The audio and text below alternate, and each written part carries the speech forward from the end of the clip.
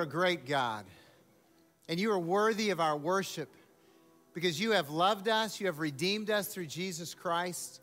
You have included us in your family that we might be sons and daughters of God. And today we're gathered here to thank you, to praise you, to tell you that we love you, and to offer ourselves as living sacrifices, holy and acceptable unto you. So, Lord, we invite you into this place.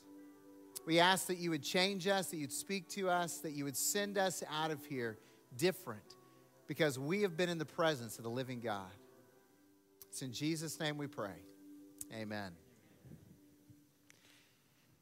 going to invite you to take your Bibles or your Bible apps and turn to Luke chapter 4.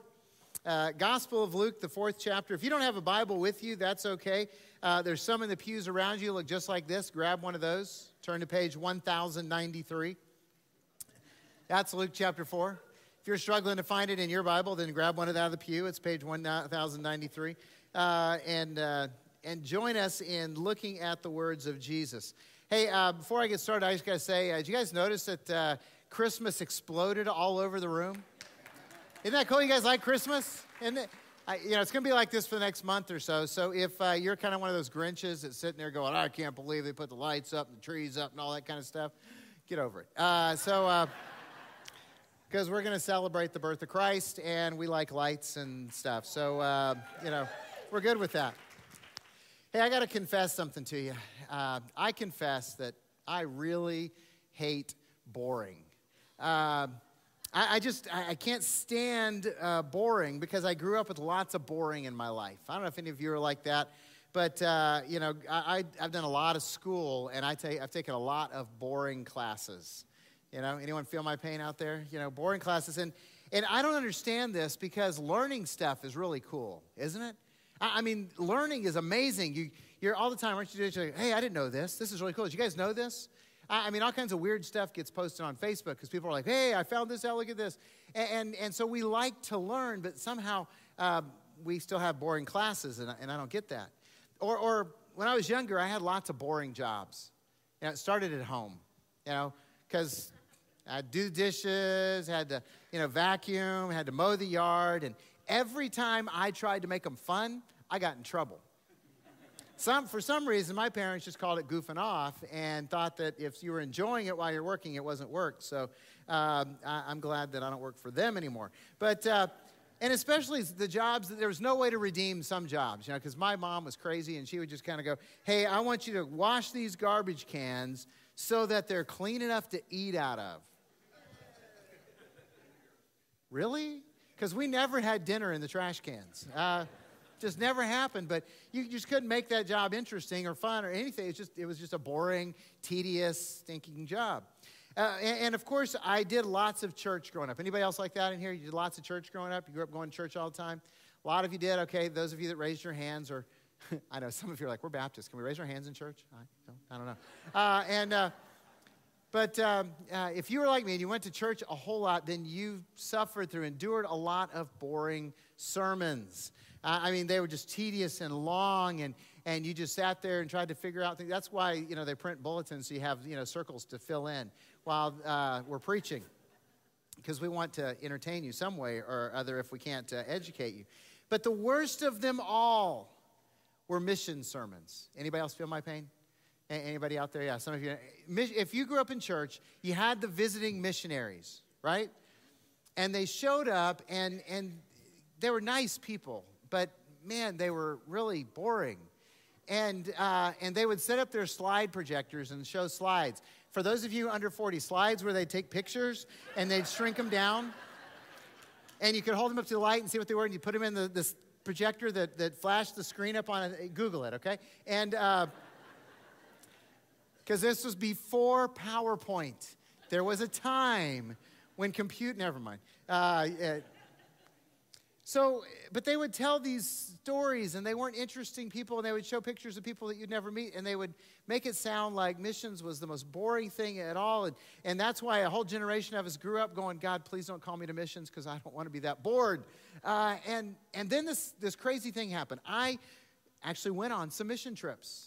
Started doing missions as an older teen and young adult, and you know what I found out is that missions are not boring. It's not boring at all. It's more like Indiana Jones meets Jesus Christ. I mean, because crazy stuff happens on mission trips, and there's bugs, and there's food that's weird to eat, and just, stuff, it just is wild. And I went, wow, missions isn't boring. And then I realized that God isn't boring, even if churches try to make him that way. And he loves surprises, and he loves mystery, and he loves celebration. And Jesus, he invites all of us to follow him. And he doesn't tell us what's next. I mean, he tells us where we're going. We're going to heaven, You follow him, you get to go to heaven. That's the end result. But the way there, it's full of surprises. And I think he says, follow me with a twinkle in his eye. Like, you got no idea what's coming next. It's going to hurt, but it's going to be good. And because there's that whole cross thing involved and stuff, but it's awesome. But it's surprising. And too many churches, I think, and this just popped into my head when I was writing the sermon, too many churches kind of take Jesus and following Jesus and turn him into an amusement park ride like a merry-go-round. Anybody like merry-go-rounds? I don't like them. They make me sick. Because you get on them and you don't go anywhere, and it's just round and around and around. And churches do that with Jesus. They're like, get on this ride called Jesus, and we have lots of annoying music, and we don't go anyplace. Isn't that sad? Because following Jesus is much more like a roller coaster. It's like a roller coaster. You guys like roller coasters? All right, some of you are going, no, roller coasters make me sick. Too bad. Following Jesus is like a roller coaster, because you get on and there's that excitement, and it's got all kinds of things. It's got the slow. It's slow for a reason, And the anticipation builds, and then there's wah, and there's whoosh, and you don't know where it's going, and it's all over the place. And at the end of you go, wow, that was a crazy ride. See, it's full of excitement, but it's not boring. So today, we're talking about missions. And I pray that you'll not find it boring. And that maybe you'll discover how exciting it really can be in your life. Now, it begins with the message of hope. Luke chapter 4, and I'm going to read verses 18 and 19. This is where Jesus begins his ministry. This is the first recorded sermon that he preaches, and it's in his home church in Nazareth. And he reads from the book of Isaiah, and he says, "The Spirit of the Lord is upon me, because he has anointed me to proclaim good news to the poor.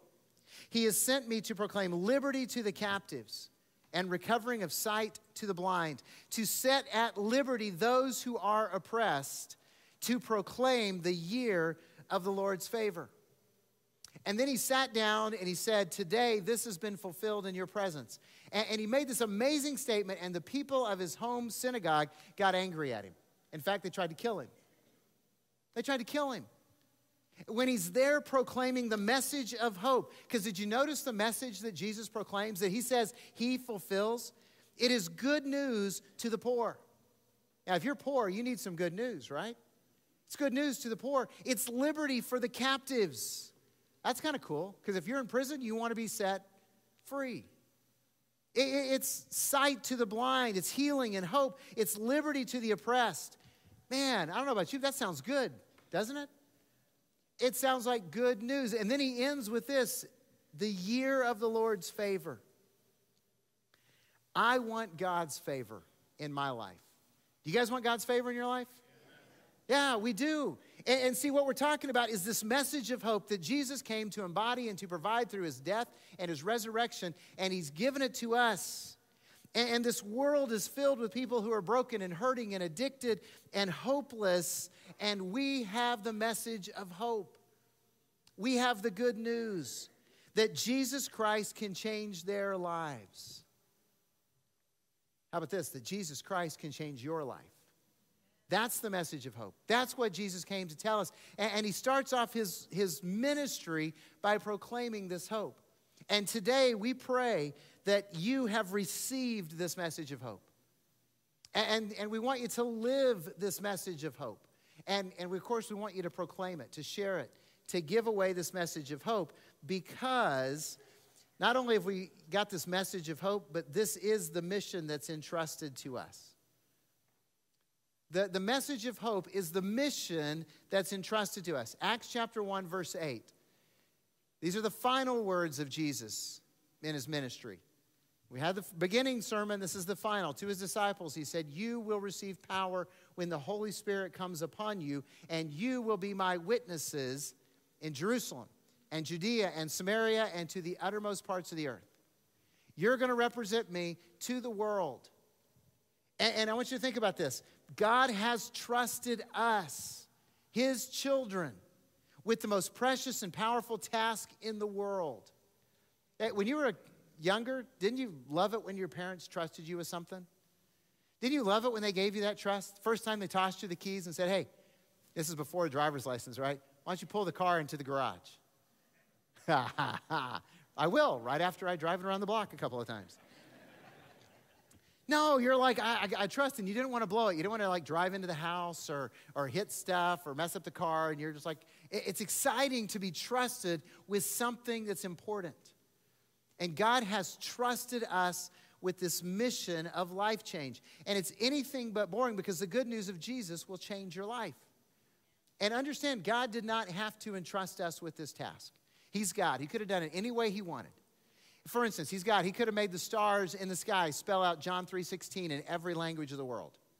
So when we walked outside, looked up at the night sky and went, "Oh, it's beautiful." What does that say? "For God so loved the world that he gave his one and only Son, that whoever believes in him will not perish but have eternal life." I guess I need to repent and follow Jesus. He didn't do it that way. He could have made it so that birds, when they're migrating, instead of flying like in a V, they just fly in the shape of a cross. See, wouldn't that be cool when people go, "I keep seeing those crosses in the sky. Maybe I need to go to that building with one on it and find out what it's all about." My favorite way that God could have done the whole work of sharing the mission is this. How many of you guys have animals? You got pets, right? Okay, how many of you talk to your pets? Of course you do. Stupid dog, what are you doing? And you talk to your pets, but see, I just think it would have been really cool if one time, on the same day across the world, if your pets talked back to you. And they said something like this: "Morning, Master. Do you realize that if you don't repent and trust Jesus, you're going to burn in hell for all eternity? Can I have another treat now?" I'm just going, wow, talk about revival. But God didn't do that. He said, "No, I'm not going to do it those ways. I'm going to give it to my sons and daughters, the people who believe in me by faith, and I'm going to let them take this mission of life change around the world and bless people and see life change happen." But, boring church didn't always communicate it that way. I grew up in boring churches. I'm just going to tell you that right now. And the way they communicated was this: "All right, people, we have to do evangelism because Jesus said so. So we'll tell you what we're going to do. Here's our plan," because we can't think of a better one, "is we're going to meet on a night when Monday Night Football's on. And we're going to go out and knock on people's doors and invite them to come to boring church and hear boring music and a boring sermon and worship a boring God like we do." And it never worked. Because God's not boring. I was one of those who'd show up on those nights and grieve football and go knock on doors, and it didn't work. And see, here's the truth. That doesn't work because that's not who God is. See, God allows us to participate in his incredible ministry of life change because he loves us. It's not a have to, it's a get to. And he wants us to love people in Jesus' name and invite them, dare them to follow Jesus Christ and enjoy this roller coaster ride of Christianity. And when you see the results, it's anything but boring. It's exciting, it's thrilling, it's phenomenal. So we have this message of hope that's been entrusted to us that can change lives. What are we doing with that trust? I want to take the next few minutes and along with the help of my partners in crime, co-laborers in Christ, the senior pastoral staff, Pastor Chet and Pastor Chad, that's the other Chad. We want to unpack what our strategy as a church looks like. And in case you're wondering, no, we never planned to have the same names. See, God's just full of surprises. It has a sense of humor. And if you're going, "Are you serious?" Yes, I'm Chad, and we have Chet, and we have Chad, the other Chad. You'll see him in a minute. But here's what we're doing as a church, and here's what I want to challenge you with. If you're a follower of Jesus Christ, if you believe that Jesus is the Son of God, the Savior of the world, you believe that he died on the cross to pay for your sins and was raised from the dead, and you have made a commitment to following Jesus, then you need to figure out how you fit in the plan, the strategy of this mission of sharing the hope that's been given to us. So let me just start off by telling you this. As a church, in the last 12 months, we, as Calvary Baptist Church, have given away, outside the walls of this church, almost $300,000 to missions. Almost $300,000. Isn't that cool? And I share that with you because we've been talking about accountability and transparency and generosity for the last month. I just want you guys to know we practice what we preach here. And so we've taken the resources you've given to us and we've given them away and blessed people in a lot of different ways. So we're going to share with you how we do that. I'm going to invite my co-laborers to come on up here. I thought you guys would do that when I started calling you by name. But anyway, our strategy begins with the community, our Jerusalem. Pastor Chet, take it away. I joined the team about 9 years ago, and one of the leadership conferences that we went to, there was a speaker that came out and made this proclamation: would your community notice if your church disappeared? And it really challenged our thinking and my thinking on what would it look like in Havasu if Calvary disappeared. If for some reason tomorrow every one of us were no longer here and the church as we know it now was no longer here. So it changed our thinking. We wanted to be noticed. Calvary wants to be noticed. That's not a bad thing. That's a great thing. We want to, if our church disappeared, for it to have a devastating effect on this community because we want to engage in this community. We've spent about just a little over $78,000 in our local community. That's in the Havasu area, investing in various ministries that are listed. And that's only a few of the ministries. That's not all of them that are listed in your bulletin. Because, see, we believe that life change happens best in the context of small groups, so we empower each of us to go out in small groups and tell our stories. Here's a couple of the stories. 2012 NRA banquet. Yay! Get to go and talk about weapons and fight for the rights of hunters. Entered into a conversation with a gentleman named Tom who was in his 70s and wanted to know, first of all, what a pastor was doing at an NRA banquet, to which I engaged in conversation and let him know I was a sportsman and I love to shoot. And, well, I'm not going there. And anyway, we started having a conversation. When he started asking questions, how can you be a sportsman and a man's man and follow Jesus Christ? It looks awful weak to me. Well, here's a cool thing. 2 months ago, a little over 2 months ago, this same Tom accepted Jesus Christ as his personal Savior. Amen. And unfortunately, he had a terminal illness and he passed away. But before he passed away, his beautiful bride shared with us, because of Calvary, and I'm looking at Calvary, not pastors, because of Calvary and Calvary's investment in an NRA banquet and starting a conversation, Tom realized that a man's man could follow Jesus Christ and it not make him a weak person. That's community missions. Amen. We also love the biker community. Have you noticed? You know, today the bikers are going to be going by, bringing tons of toys for tots and other community events, 501c3s in our community. And you'll get to watch hundreds of bikes going by. Well, once a year we do what we call Iron Horse Saints. And what we do, this is a little different for Baptists to bless bikes because we're not really into that blessing inanimate objects or objects that are like that. But we chose, hey, how can we connect with the biker community? What's the best way to connect with people?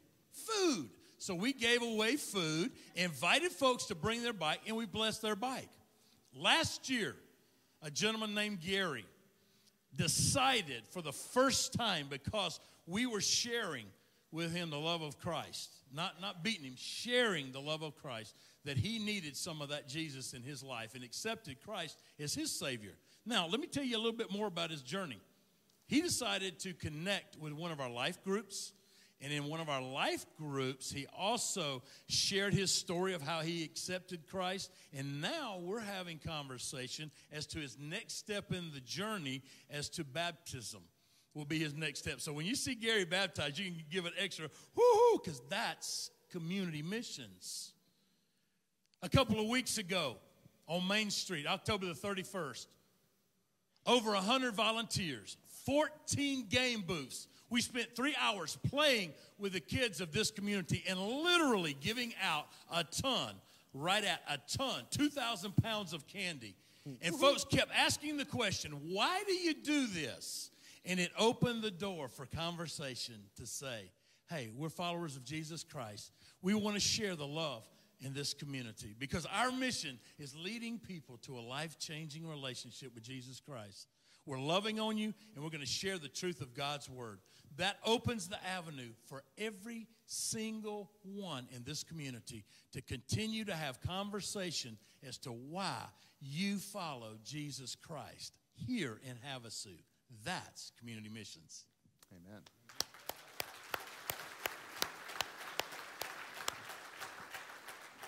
So if community missions is the Jerusalem of Acts chapter 1, verse 8, then our regional missions is the Judea and Samaria of that passage. And so we do a lot of regional missions.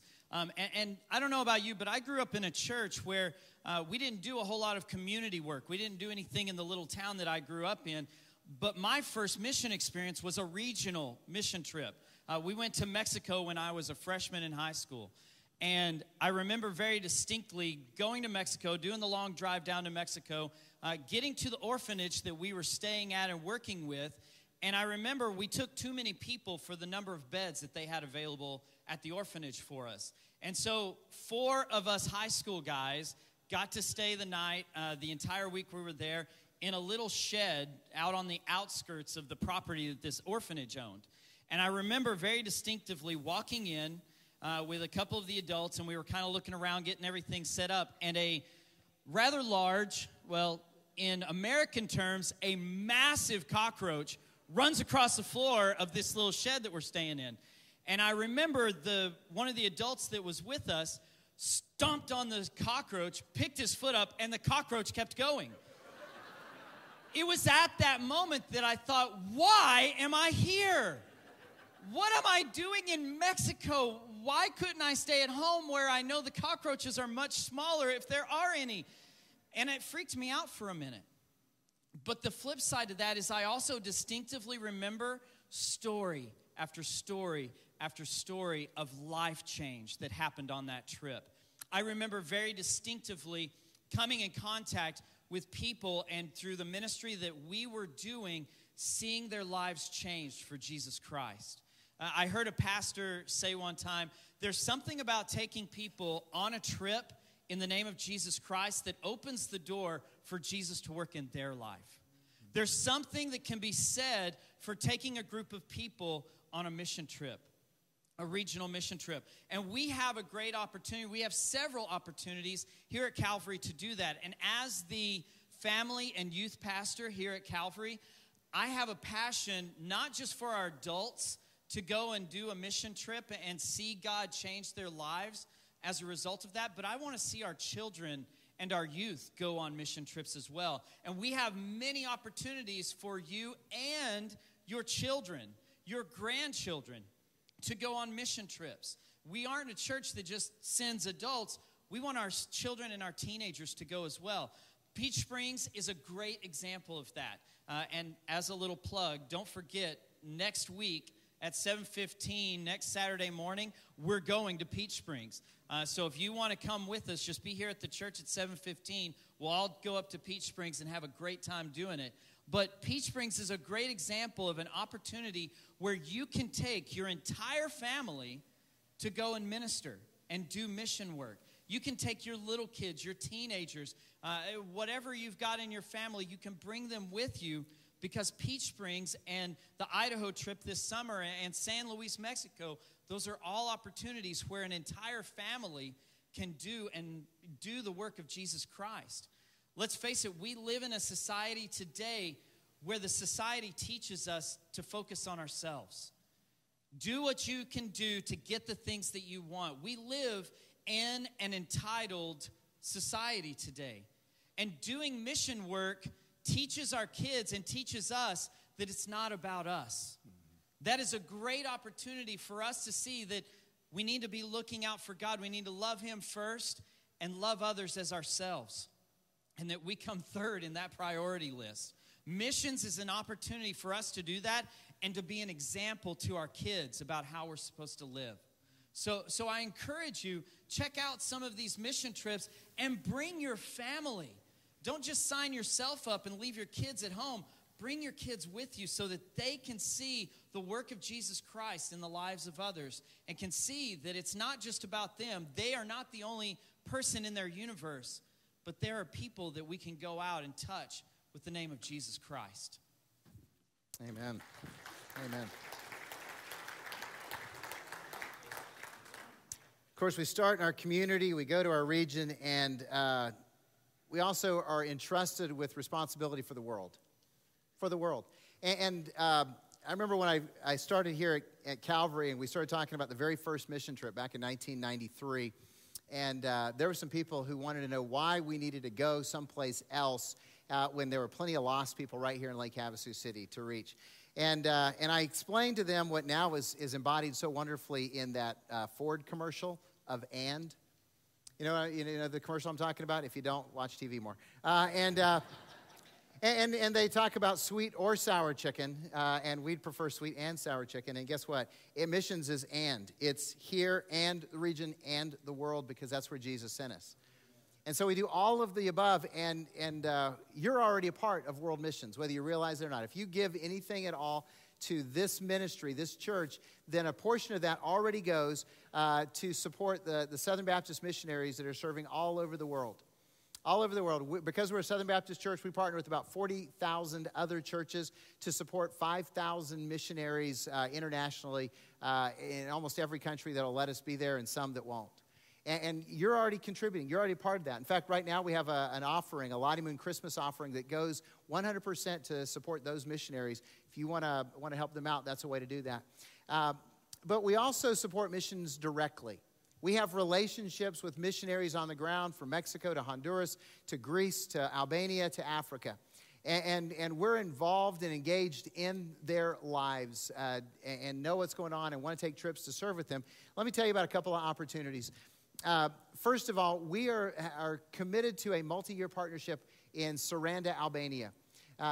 You don't know what Saranda, Albania is like. I've been there. I checked it out this summer, and we set up these ongoing partnerships. We're going to take groups because here's the thing. Saranda is a town a lot like Lake Havasu City. It's a resort city, and they're on the Ionian Sea.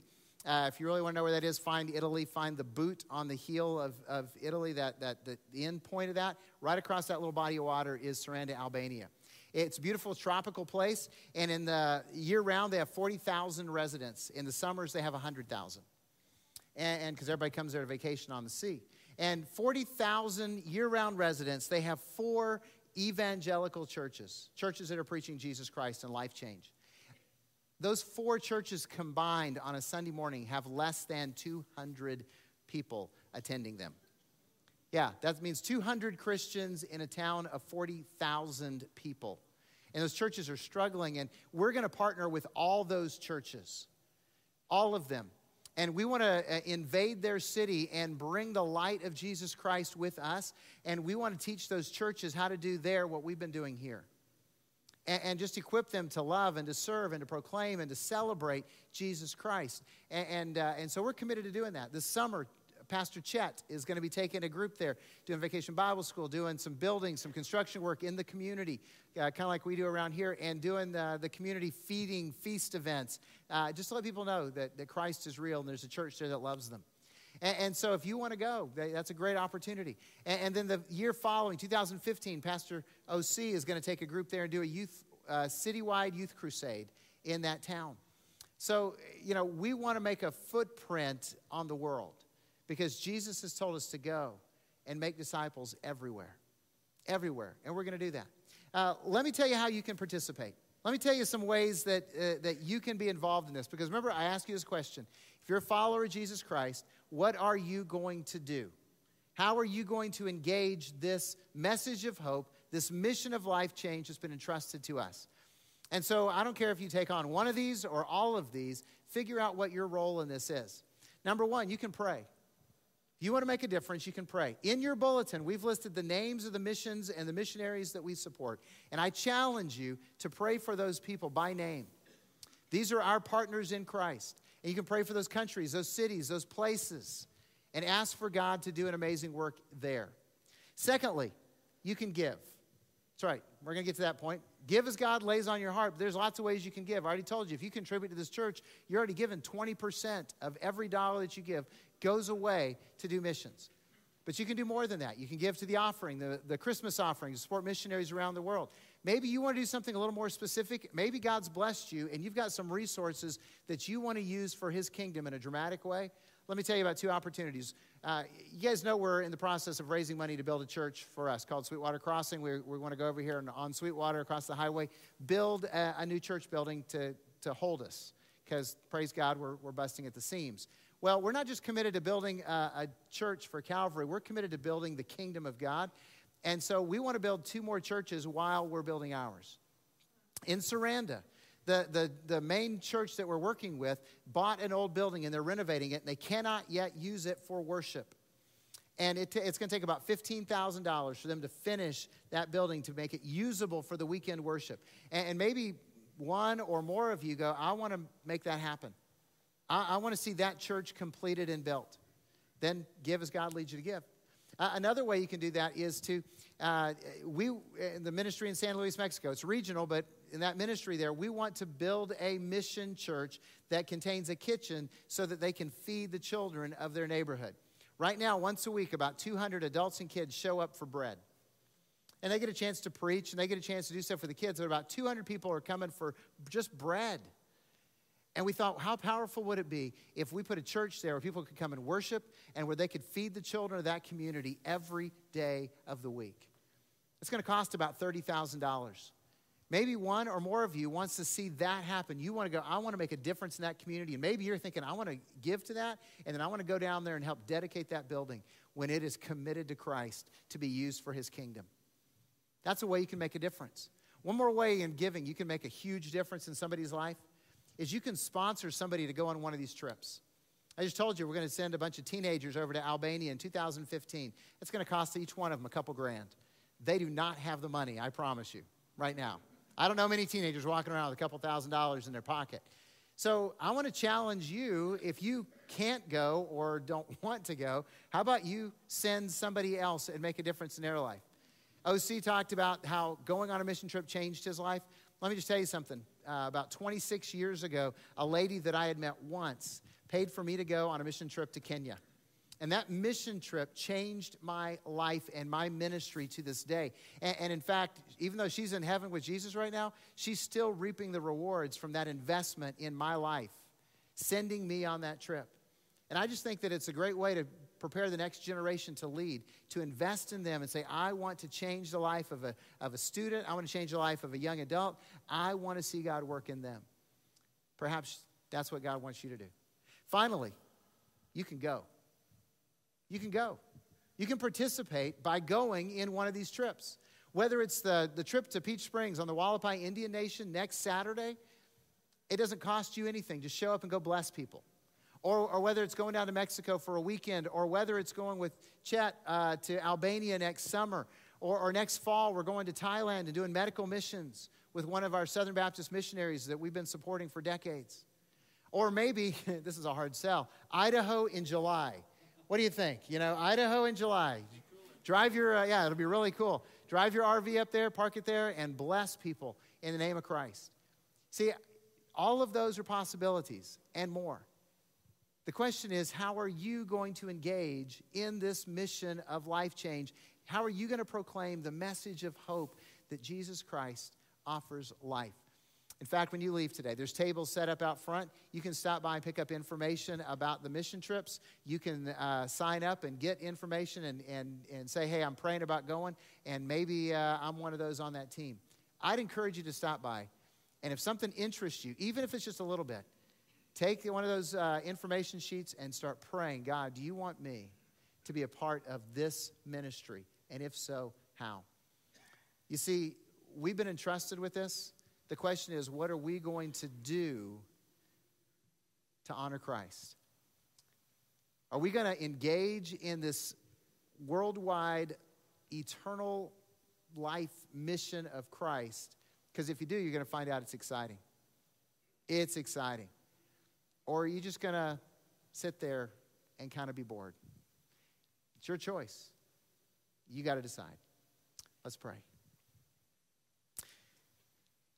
Father, we love you and we thank you for including us in this mission of life change. We knew you didn't have to do it, but you have trusted us with people, and you've trusted us with this message of hope. And God, we want to be faithful as a church, and we want to be faithful as individuals to do what you've called us to do. And so, Lord, some in this room right now are chomping at the bit. They can't wait to make a difference in people's lives. And others, it's the first time they've ever really considered it. I pray that you'd give us wisdom and courage and lead us to make a difference for you. God, thanks again for loving us. Thanks for changing our lives and saving us. It's in Jesus' name we pray. Amen. Let's stand and celebrate our God.